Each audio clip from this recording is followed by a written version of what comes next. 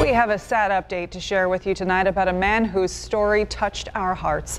Angel Burgos, who walked his daughter down the aisle in a special ceremony at Roswell Park less than 3 weeks ago, has passed away. Angel found out in August that he had stage 4 stomach cancer. He knew he wasn't going to be able to travel to his daughter Alina's wedding in California at the end of September, so Roswell helped bring the wedding to him. The family has donated his body to science in hopes that he can help others, even in death.